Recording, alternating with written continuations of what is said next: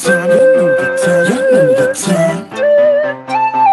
It's time for Legion on a break. Never on time, the music's on all day. You'll be going them midnight CJ. White on white sticks, baggy jeans, Hey, welcome to Little Easy. Oh wait, sorry, it was Little Easy. What's up, everyone? Welcome back to the Sayless podcast. It's your also Sefa, it's your Toko Atu, and man, we have a special guest for you guys, Massey guy himself, ladies and gentlemen, Tevita Li. What's up, Toko? What's up? Thank you for having me. Yes, sir. Well, we had to, man. We had to after all the shoulders that you broke in our preseason games and stuff, bro. We had to, Uzo. We had to. How's it been, bro? Yeah, it's been good. Good. It's been cruising along, family time, and yeah. Because you're in Japan, yeah. Yep. Yeah. In Japan at the moment, just about to start our season in 2 weeks' time. Sir. So excited. How's the like? Do you guys have any lockdowns over there? Like or is it pretty much open now in Japan? It's always been pretty much open. Yeah. Well, when the pandemic happened, they went into lockdown, but then I think they just decided that just live with it, eh? Just live with it. Actually, just live with it. So they just did that. Open, all you need to do is wear a mask and you're all good.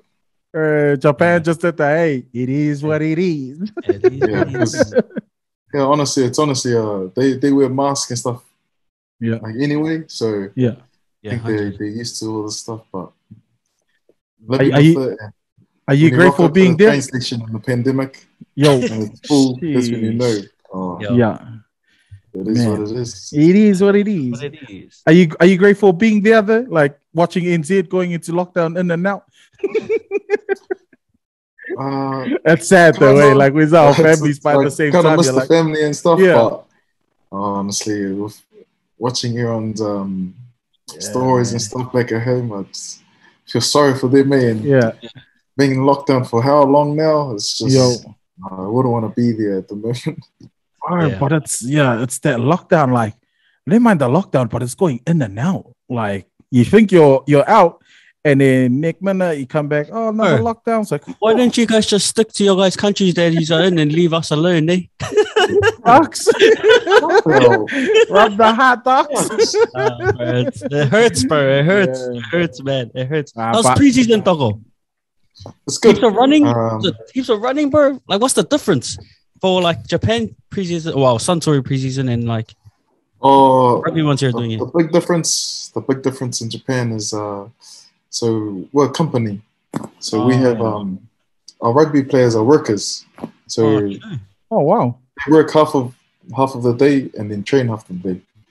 So so it's buzzy, man. When I came over, I thought preseason was going to be hard, just from being back in New Zealand. But when I rocked up, and I see come on Monday, started like 12:30 in the afternoon, and then Tuesday, like all days, most days are half days because literally they're all workers, and you kind of look at it and you see these guys, the workers, and as players, you see them, their work ethic and. Yeah, like you feel for them because they're rugby players, but also workers at the same time. Yeah. That's crazy, man. I never knew that. That's buzzy. But for you, it would have been a little bit of like was it a culture shock for you? Like moving to Japan, like coming from New Zealand. Yeah, it was pretty interesting at the start. Coming in and seeing what it was like here, but. I'd come here before for a week, and I kind of enjoyed the culture. Yeah, honestly, the nicest people you ever meet. I heard, man. So respectful. Yeah, and just really welcoming. So it's kind of good coming here and just meeting everybody and coming into a good team, which was good. Eh? Yo, let's dig into some more, bro. Let's get into it. And I think. Where we're going to start, bro, is the humble Massey and where you were brought up in, bro, and how it was like, obviously, with family. I know you've got Lua and Massey as well. Like, what was that kind of competitiveness within the family growing up. But how was that life growing up in a Tongan household with brothers? And what was that like for you? It was pretty mean, eh? Yeah. Just remember when we were young, we did. I remember my mum and dad. They worked during the day. Yeah. And us kids, me and my brothers and my sister, we used to stay home by ourselves. But on our street, like all the kids, there was a lot of kids around, so we'd all come out on the street and like play touch rugby on the street and we'll play heaps of games. But you know, my mum and dad told us we were not allowed outside. Yeah. So like we'd go outside knowing what time they finish work. And sometimes they'd come early, and it's funny, but everyone on the street, all the kids on the street, we had each other's backs. So some of the kids will be on top of the hill. There's a little hill, and because when we used to live on Cedar Heights, there's a little hill that you can see the cars coming down. And once some of our friends, our next door neighbors and stuff, saw the car, they'll tell us, hey, your mom and dad. So we'll run back inside and act like we weren't doing anything. But sometimes we got caught, and when we got caught, cool way. Tika tako. And did you ever feel like, growing up like and playing outside, is that where you built the passion for footy or sports while being outside with your friends and stuff like that? Yeah, definitely. Honestly, I love playing outside. I hated staying inside. Well, we all hated staying inside, but just playing against your friends and just trying to beat them, and even playing against my brothers and stuff, they'll be on the other team. Be competitive, and it was just fun because there was something to do.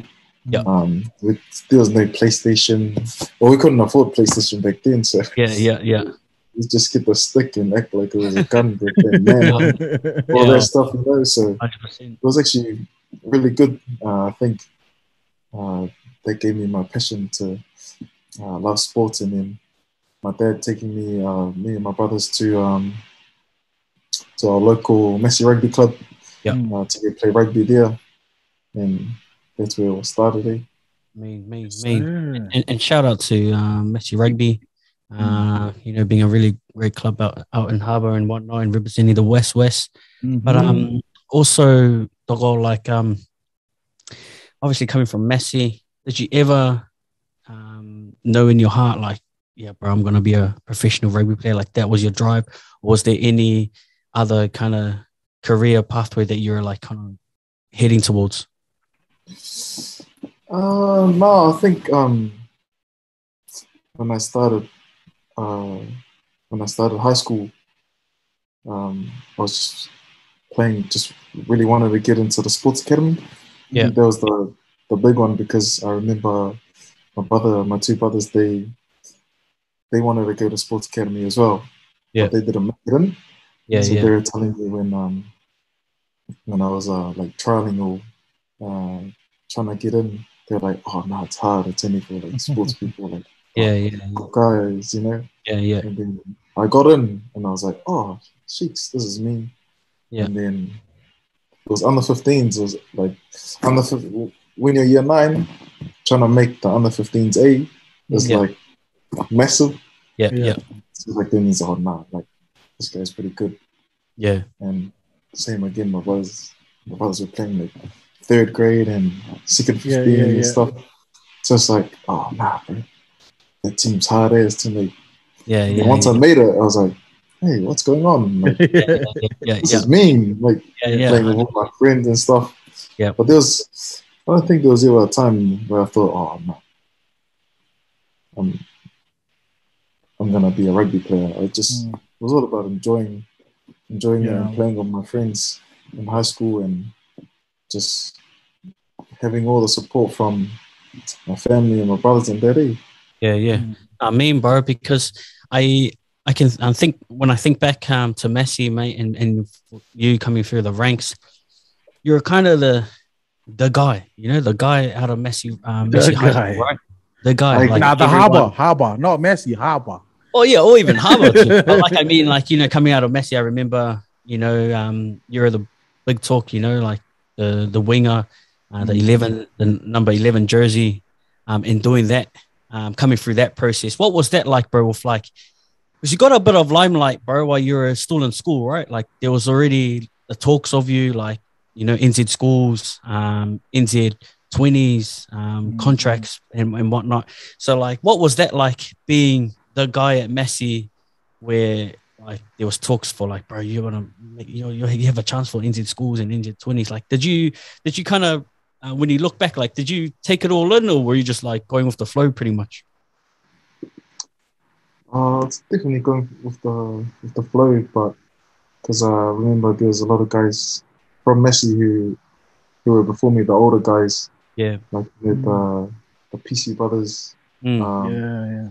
and the Tudoraki brothers, yeah, and I think when I started, I remember going to Massey Sevens. yeah, Um, all the like old guys, like all the PC brothers and Tudorakis were there, and yeah. just to be running around playing like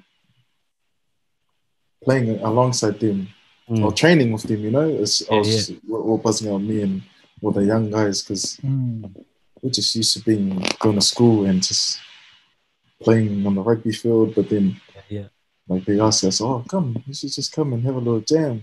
yeah, And yeah. then to rub shoulders with them, and because my favorite player, my number one idol was Anthony Turavaki, Yeah, because he went to Massey. yeah. He played for North Harbour, went on to play for the Blues, then he played for the All Blacks, and those are all the things that like I went to Massey. I wanted to play for Harbour. I wanted to play for the Blues, and then I also wanted to play for the All Blacks. Yeah. So he was like honestly, every time I'd watch him play, he was definitely the guy that he was my idol and I aspired to be. Yeah, no, that's me, man, and shout out to the Tutavaki brothers and the PC brothers. You well, the end of your high school career, and there was talks there. What teams were, or what was the first team that you kind of got yourself involved in, which was at like an elite level?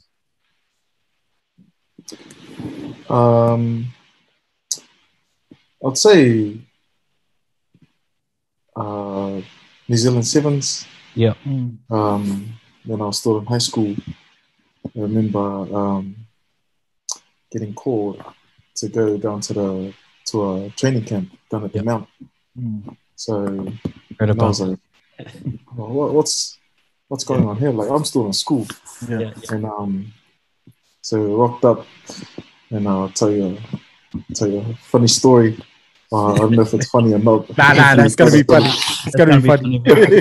So we rocked up, and it was me. I remember it was me, a guy called Golio from Canterbury, Yopu Yopu, and Ulas Halolo. Oh, yeah.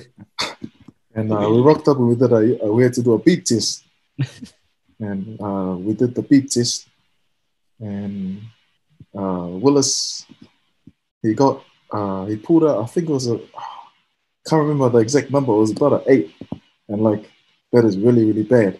Yeah. So like he pulled out, and so once we finished, all the guys, we hopped in the van to head back to our hotel. Willis had to run home because Willis had to run home because his beep test was the lowest ever. Dang. So then, shout out to Willis. Shout out to Willis. Those were the days. See, now he's doing really well, man. But we'll never forget that day. Yeah. What was yours, bro? 14, 15? What was it? I wasn't too far off, but at least I wasn't last team. At least you didn't run home either. Yeah, at least as long as I was in there, man. You made the van. That was me, bro. How was that experience though? Like, I guess rubbing shoulders with, obviously, with Willis and the boys, but maybe some older folks, even team management. Like, how was that? Did anyone take you under their wing, bro, to like kind of help you throughout the transition? Nah, to be honest, there was a long time ago, and I can't. Yeah. You know, like, that's only the thing I could remember, but they can't. Yeah. Because it was just all about fitness. Those 7 days were. We heard some stories, fun. man, of like the trainings that you guys would do at the Mount. Yeah, that's why I'm happy I only did that one camp. That one camp, it was like kind of just to show us what it was like to be in a camp, you know? Oh, like right. what it's like. So we'll do like a fitness session. We'll only do half of it. Then we'll do half of it, then he'll stop and explain, oh yeah, we normally do 10 of those. And like after that, we'll go do something else and go, yeah, we normally do 8 of those. So that's why it wasn't too bad that one we went to. But then when you hear the other stories, it's just next level. No, thank you. That's awesome. Thank you.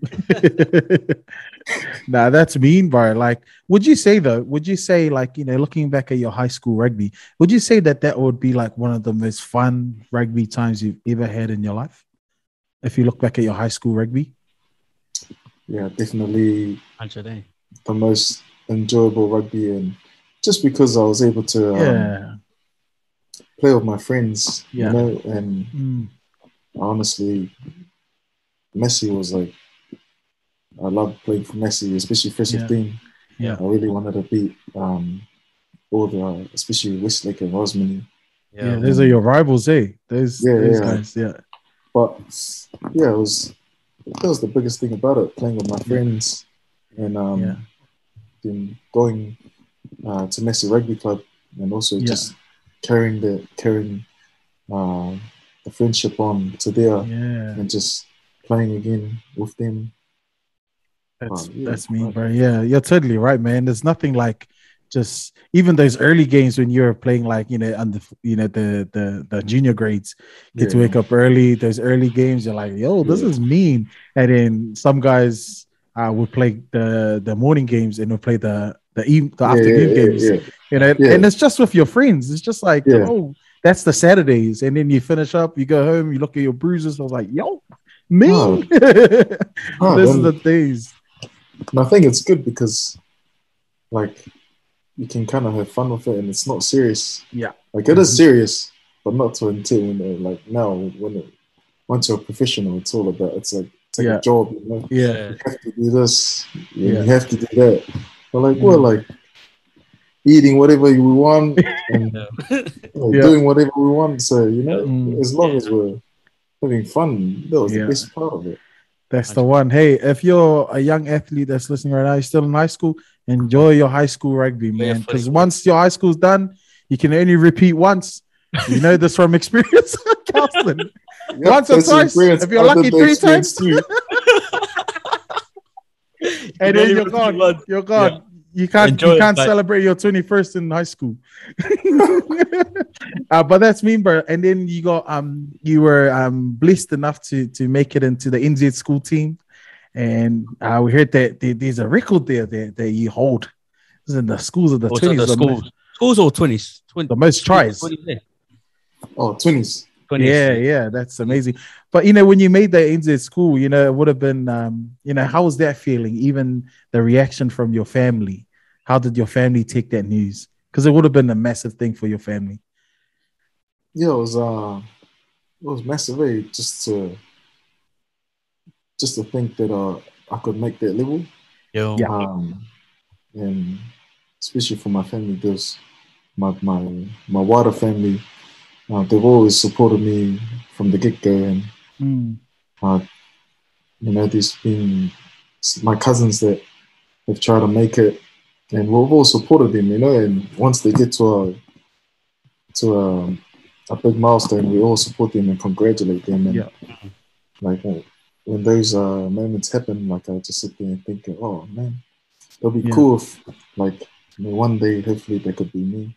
Yeah. And I think that was one of the times when I made schools and all my family, like, you know, all supported me, congratulated me, had a big feed, and just those are the times that I cherish, because nothing beats family. And man.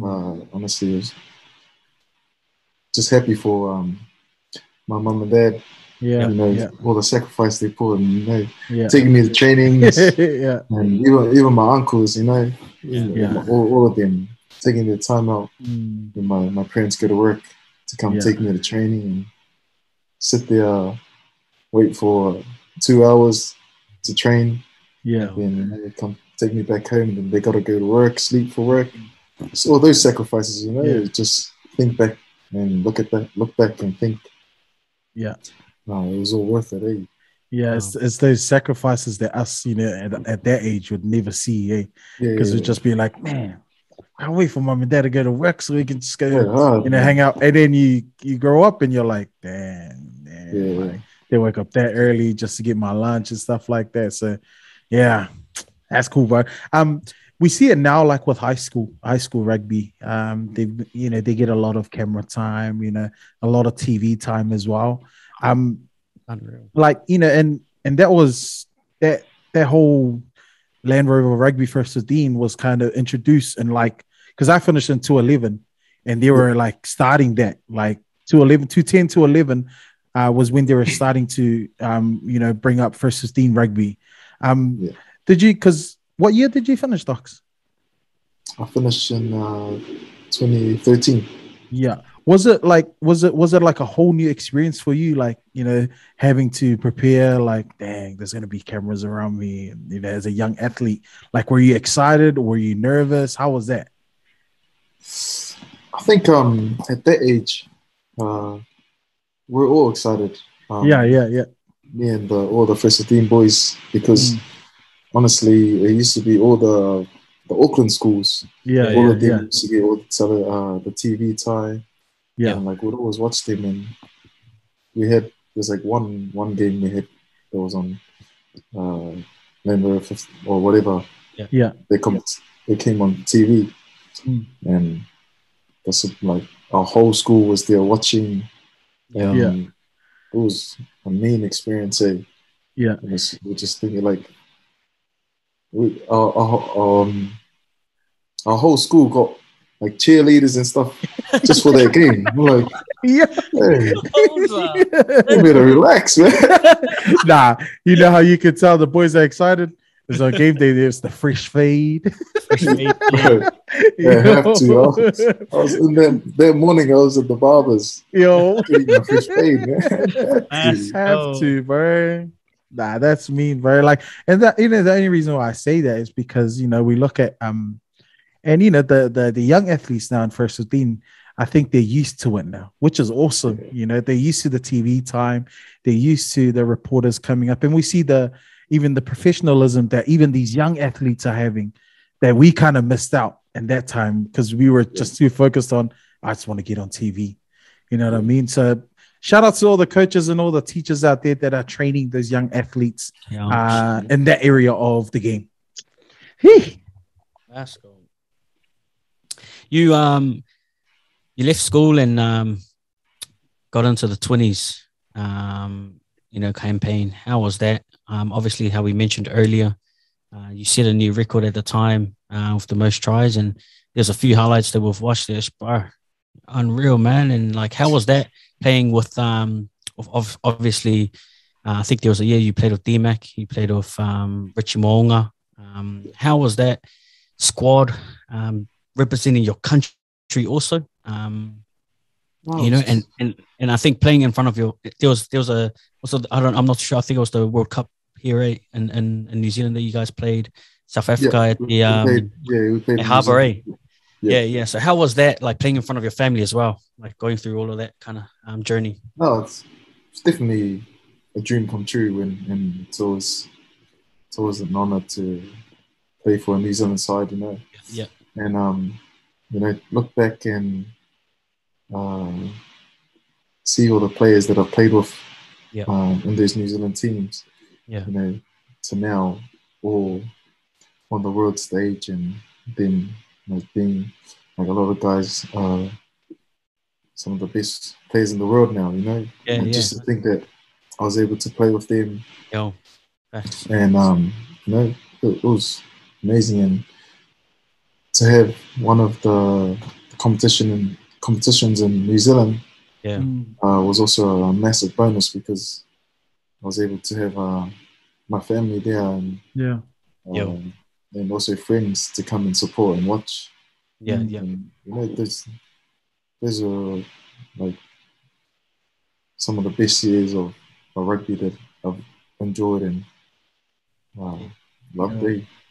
That was awesome, bro. You're unreal through that campaign, and like you know, take our hat off to you and the boys, and what you guys went through. You entered the Super Rugby platform at a young age as well.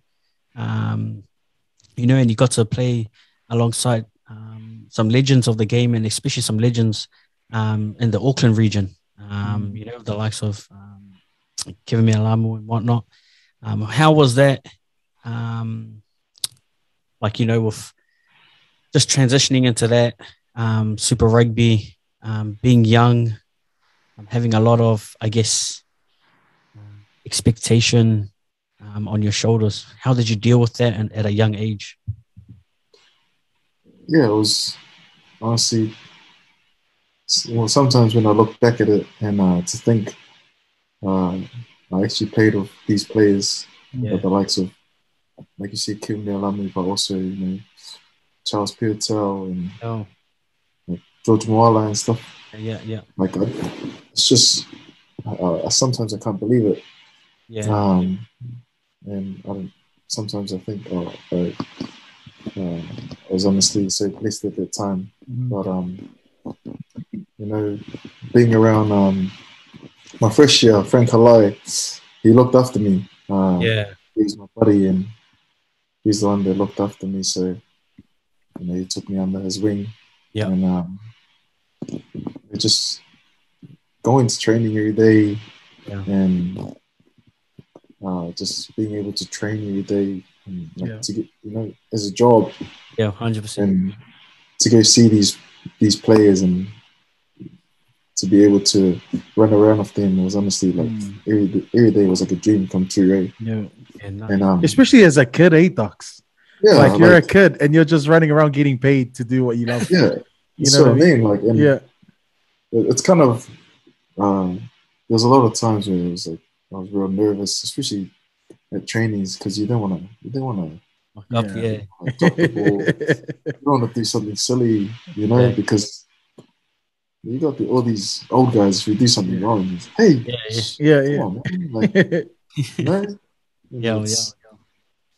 But, you know, it's just thinking back now, it's just, definitely a dream come true. Just being able to go out there and rub shoulders and learn off these amazing players. There's a few young guys. There's Lolangi was there as well. Lolangi was there. All the young guys, me and Lolangi. Did he tell you his casting stories like Lolangi? I don't want to hear these casting stories. Get out of here. Leave these casting stories for casting. It's crack up. No, that's mean, bro. Then you played a few, I guess, one of a few seasons at the Blues, and then you made a switch to go down south to the cold. What came about with that, bro? Like, what was the process behind it? Was it like a new change, or was it an offering of a new contract? How did that come about? Because obviously, we knew. Oh well, we thought that Auckland was just gonna be your Super Rugby team for you. You know, you're gonna be here so whenever you want to leave. But obviously you went down to the cold. What made you choose the lead-in, the Highlanders, and what was kind of the story behind that, bro? Let's get it. Here we go. Let's get it. Hey, ladies and gentlemen, what we love to do on here is to promote not only our local business, but even our DJs out there. Ladies and gentlemen, DJ Bills, bro. If you got any functions, wedding, birthdays, even after school stuff or whatever. After parties. If you need after parties, if you need a DJ, hit him up. DJ Bills, based out of West Auckland, Calston. Hit him up. We'll put his @ down below. Toko, has he ever DJed for one of your guys' functions? He sure has, my bro. Sure has. What do you reckon? Out of 10? 10 out of 10, eh? 10 out of 10. Let's go. Shout out to the Toko DJ Bills. You're doing amazing stuff in our community and out. So, ladies and gentlemen, check him out. Let's go. So we'll put his @ down here. Let's go. Chicka. So,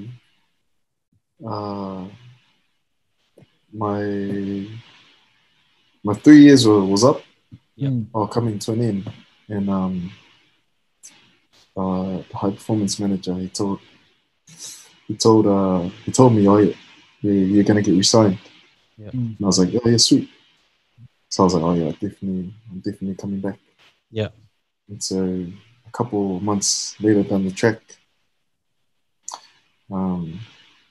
my agent calls me and tells me like they put my contract on hold. Yeah. Like they didn't know if they're gonna sign me. That's how I took it. Yeah. And they said, oh no, they put your contract on hold. And I said, hey. So apparently it was because that's when they were about to sign Sonny Bill Williams. And so if they sign Sonny Bill Williams, all the spots are going to be taken for the midfield. Yeah. So they need to push someone to the wing. So that means I wouldn't be able to get re-signed. Yeah. So I was like, oh, sweet as, all good. And my agent called me and he asked me, oh, so if there was another club that you wanted to go to, like where would it be? And I just told him, I think it'll be the Highlanders. And then he asked me, oh, why the Highlanders? And I just told him because Malakai and Waisake Naholo, they're both at the Blues. And they transitioned down to the Highlanders, and obviously their careers just went through the roof. Both became All Blacks. And so I was like, oh, there could be something that I could do. Yeah. So the next day he calls me again and tells me, oh, if you're interested, they're keen to have you. I was like, oh, what? Yeah, they're like, oh yeah, they're keen to have you. So Tony Brown gave me a call that night. He said, oh, he wants to have a chat with you. So he gave me a call and we just had a talk and asked me if I wanted to go down to the Highlanders, what was the reason? And I told him the exact same reason. And I thought it was just going to be good for me. Yeah. When I made the decision, I just thought it would be good for me because it would take me out of my comfort zone. I knew being at the Blues, I was real comfortable there. I've been there for it was going to be my 3rd year, so I knew I needed a new challenge, or like if I wanted to try to push myself, I'd go somewhere else. So then I just decided that I'll move down south to the Highlanders and went down and really enjoyed my time down there. And Well, I'll tell you what, Docs. Highlanders, you were great down there, mate. You were great. You were great, brother. Yeah, that was and like for you, we talk about this. It's sort of it's a heavy subject that we love to discuss this with our different guests. When it comes to the mental health of the game, because a lot of most of the audience that watch the game, and whether it be live or whether it be through TV and stuff like that, the only thing they see is your performance on a Saturday or Friday or Thursday or Sunday. That's the only thing they see. No one sees the training, obviously the team training and your own training that you do and then having to go home, and now that you're a father, you play that father role, having to take off the rugby hat, putting on the father hat, things like that. And at times we don't understand how that could be, your mental health can be affected by that. And you're sharing about how you got the news with the Blues and the Highlanders, that move. And being a young kid, how did you cope with that mentally? How did you manage that? Or was there anyone that you started like reaching out to to help you within that decision and that moment in your journey? I think like being young at that time, kind of mental health was honestly like I didn't know anything about mental health. I just thought it was normal, I just thought, oh, like this is normal. Like I'm still young, and like now I can see differently what mental health is and what it was like.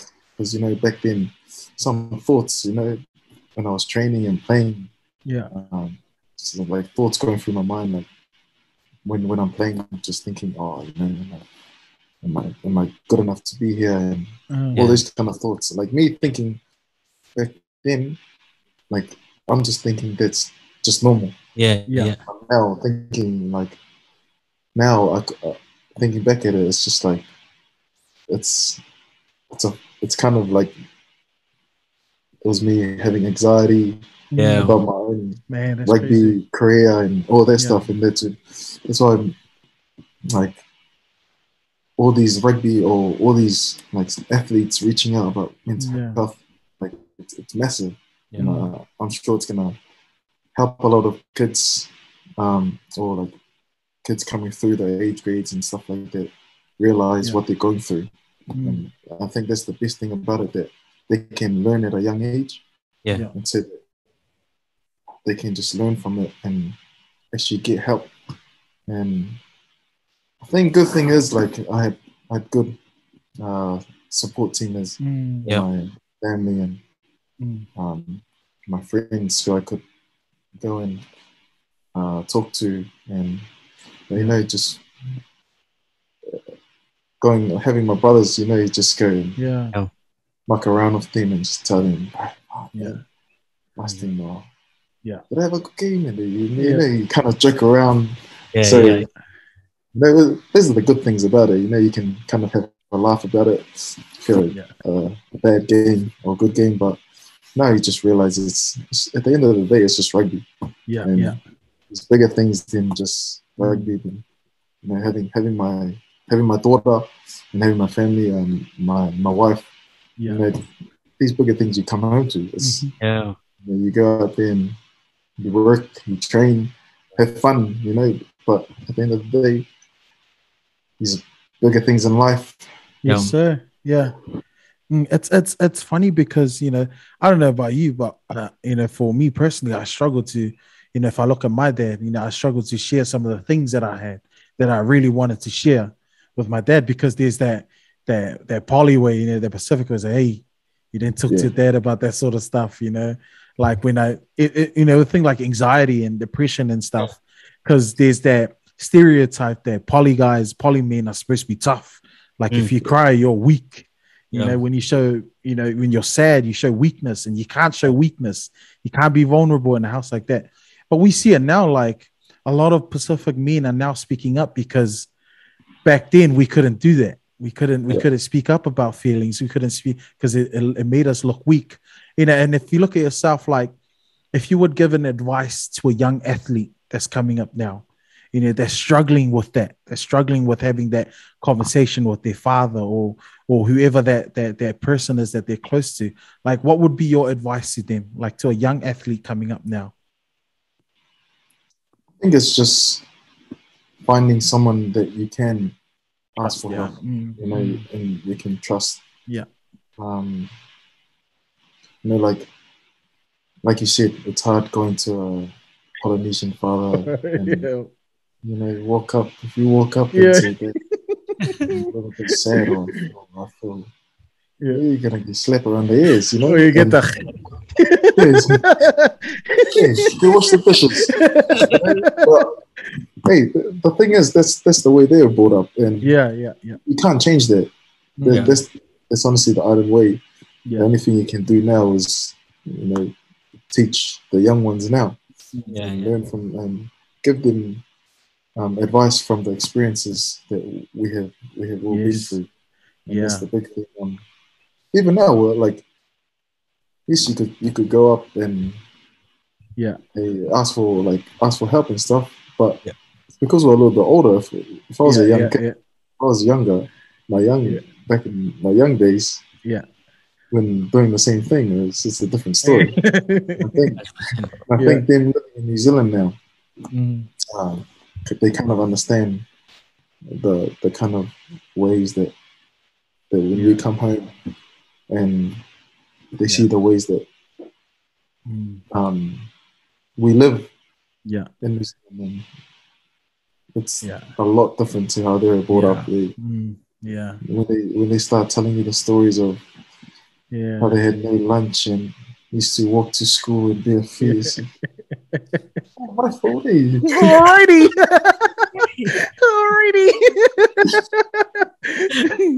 That's funny, bro. What's one thing, if you look back at it now, what's one thing that you wished you learned back in high school that you reckon could have helped you in your career now?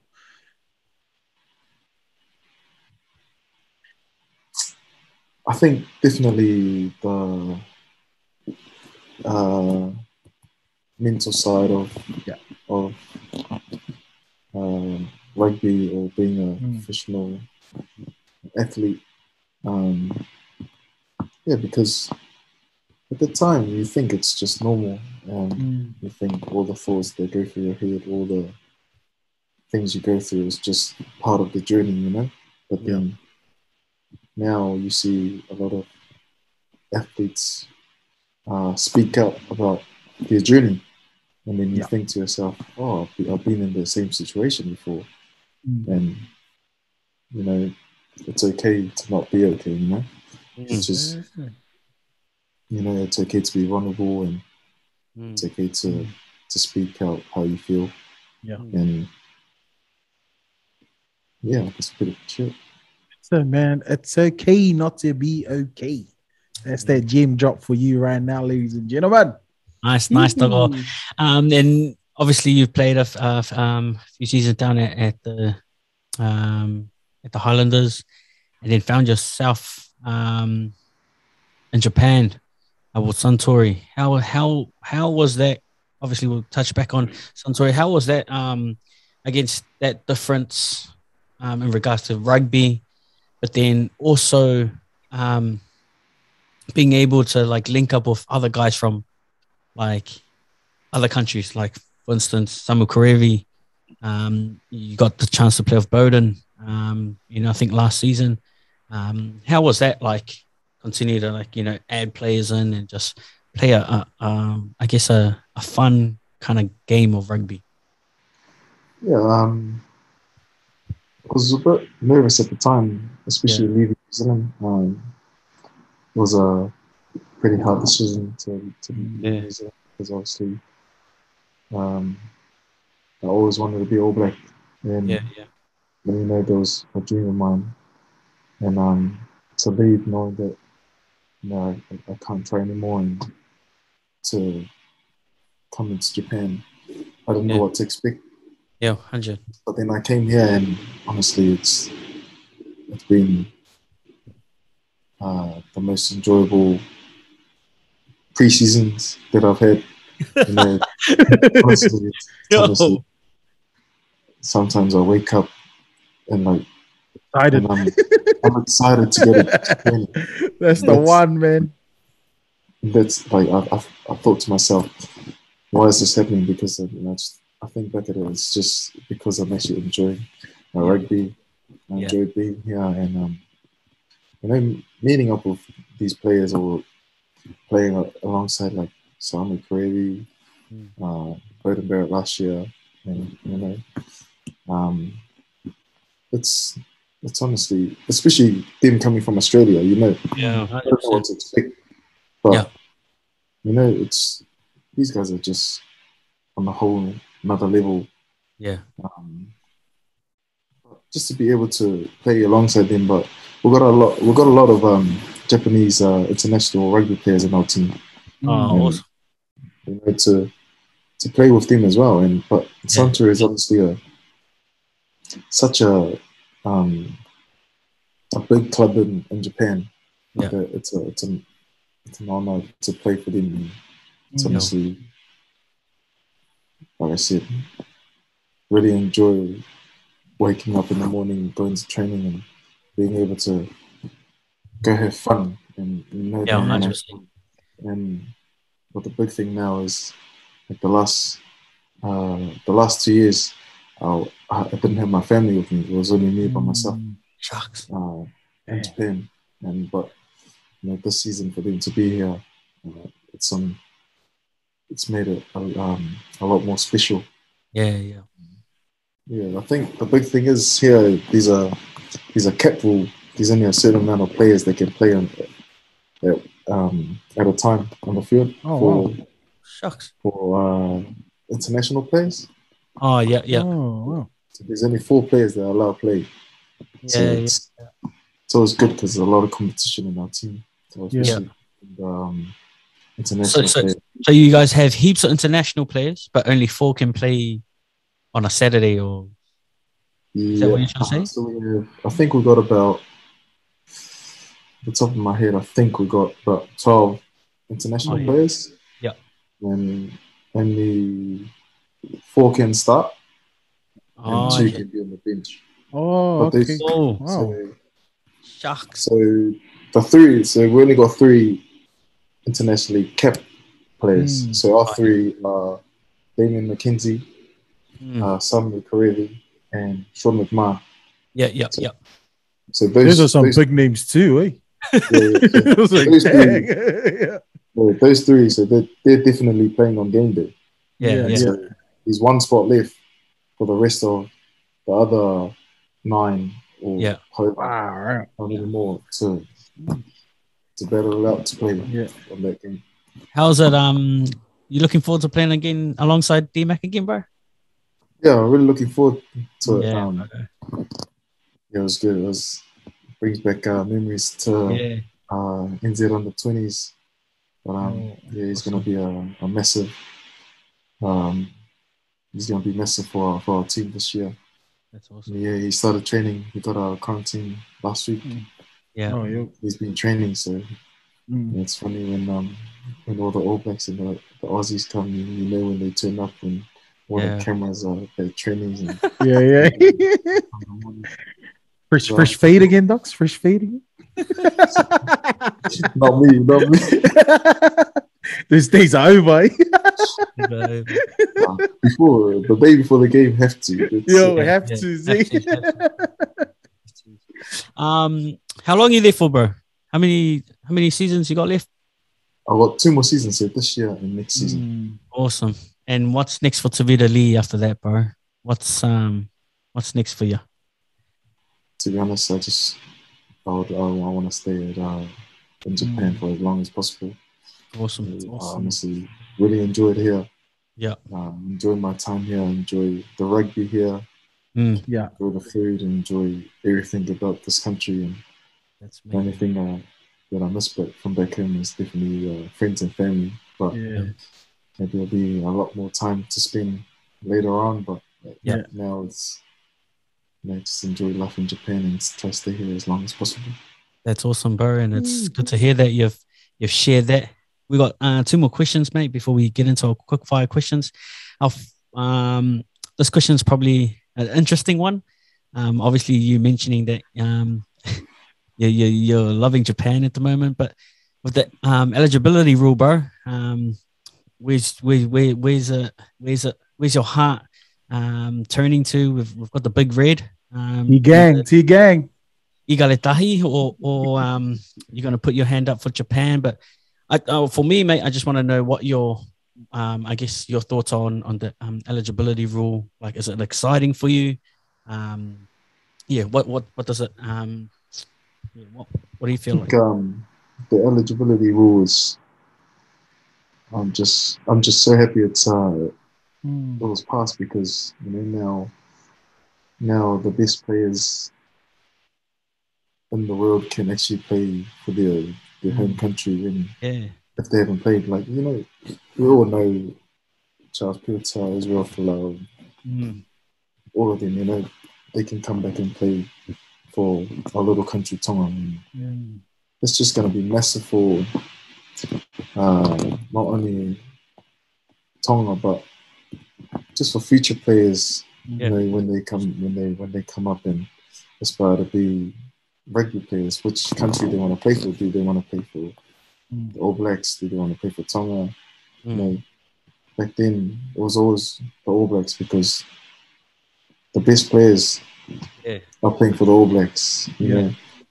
But now Tonga can have some of these best players as well. And you could see kids could grow up and be like, oh man, no, I want to play for Tonga. And I'd love to play for Tonga, and hopefully one day I'm able to play for them. But at the moment, I can't play in international rugby because if I play for Tonga, then for my club, for Suntory, I get put in the category of Sami Karevi, Sean McMahon, and I see. And I can't be competing with this guy. This guy's I'll stay in my lane. I'll stay in my lane. The humble Massey, just the humble Massey. Cruising, just learning off these guys, man. I mean, bro. But thanks for sharing on that, brother. I think our last question before we get into our quick fire questions. What's your advice to the young 18-year-old Tevita Li? 18-year-old Tevita Li. What's your advice for him, bro? I know the 18-year-old Tevita Li, but what's your advice for him, bro? My advice to is just go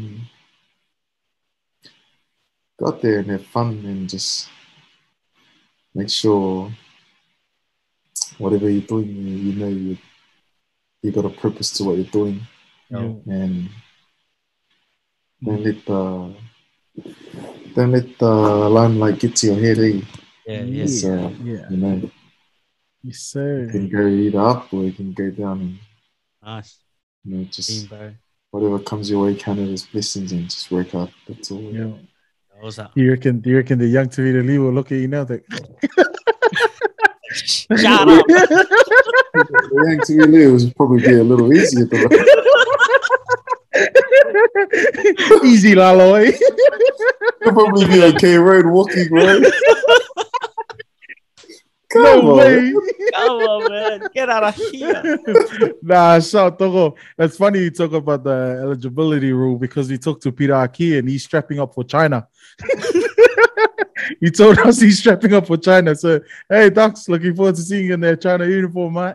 Oh, God. So we're going to move on to our quick fire questions. This is part of the episode where we fire out 5 questions to you. But there's only one rule. You got to be honest. Gotta be honest, bro. You got to be honest. All right, your first one. If you would act in the movie, what would be, and you're the main character, what would be that movie? Stomp the Yard. Stomp the Yard. Hey, boy, you had fit there, boy. Stomp the Yard. What's on there? Are you like pork chop or extra gravy? That's me, bro. That's a new one, bro. That's a new one, bro. That's me, bro. Good answer, bro. Good answer. Let's go. The second one. If you had the one chance to perform at a concert with an artist, so you get to share the stage, you could rap, or sing. There's one chance to perform play a trumpet. Not the trumpet. Hey, Tevita Li plays a trumpet, bro. Let's go, Docs. Yeah, man. So if you had one chance to be on stage, in performing or playing the trumpet or sing or rap, what artist or what band would you share the stage with? What artists? Or band. Artist. Or band. Man. I think of what I've been listening to. The song and church band choir. When they're playing Franklin Road. The brass band. Christmas. Honestly,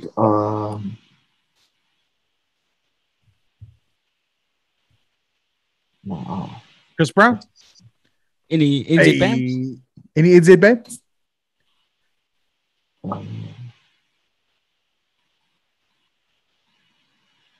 If not, bro, you're gonna be in the brass band. You're gonna Right. We're gonna put you in the brass band, boy. Just probably be with my Ikuna Youth brass band. Yo, there it is, bro. There it is. We'll take that. Shout out to Let's go. Brass band. Shout out to my Ikuna Youth brass band. Yeah. Yes. They'll be doing Christmas parades at the moment. Yo. Yeah. Tough times, Tough times. Let's go. Any game rituals? That's your third question. What's your if you have any game rituals? My game rituals are just make sure I have a fish fade for game day. Yeah. Definitely have fish Fresh fade. fade, yo. It's the number one thing I need is honestly because if you look good, you feel good, you play good. Yeah. There it is. With your career from today and in the past, the teams that you've been in, messiest roomie. Your messiest roomie. Messiest roomie. Man.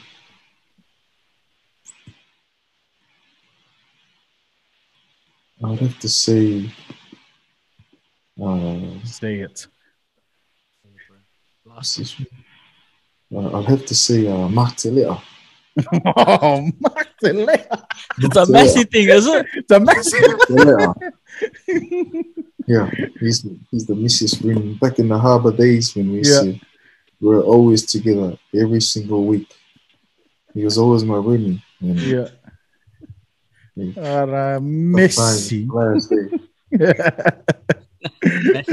Messy things. And the last question, we asked this question to all of our guests.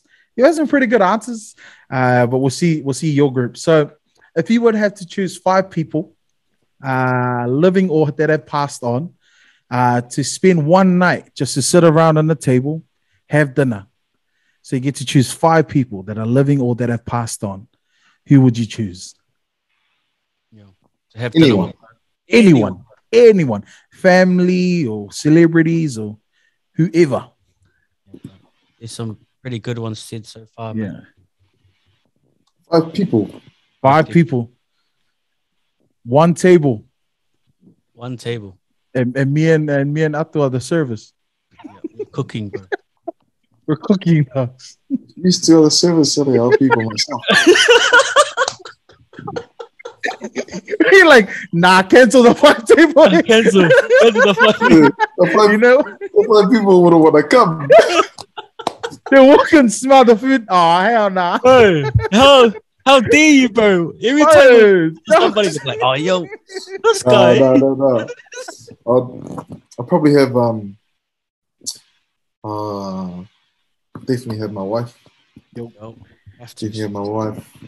Then 4 left. I'll have my parents and I'll have her parents. Oh, it's a messy thing, eh?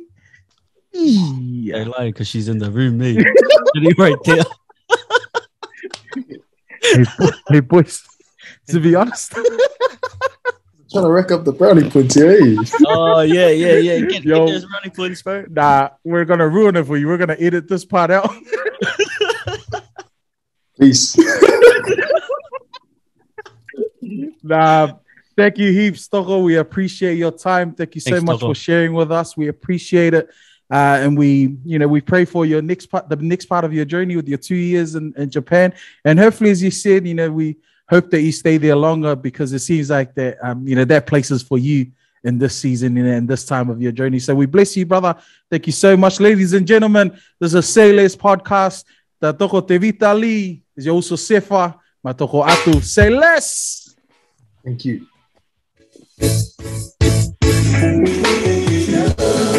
Now baby, let's go. Now baby, let's what you said so. Come at you now, but then let's Track. make the microphone. Let it be known.